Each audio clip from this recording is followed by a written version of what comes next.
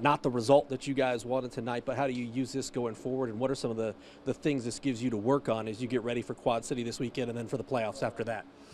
Well, to be honest, I thought we played a decent game. You know, we had scoring chances. Obviously, they buried on theirs, and we didn't. But there's some positives we can take out of this game. Obviously, you know, we have to tighten up a bit and you know, work harder going forward.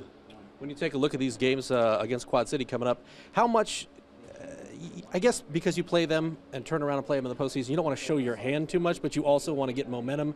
How do you balance that, and what are some of the things you're looking forward to about this upcoming 2 games with QC? You know, obviously we want momentum going into the playoffs. I think every game you got to take it, you know, game by game, work hard, and you know, try and win the game. You know, it's not we're not trying to take it easy and rest guys. We really want to win this and want to play hard, and we're going to go in there and try and take 2 wins this weekend. What were some of the things Gary stressed afterwards that you guys will be working on in practice to get ready? Obviously, just tightening up, PK, you know, and scoring goals. You know, we definitely had some good quality chances tonight and just didn't go in. Thank you.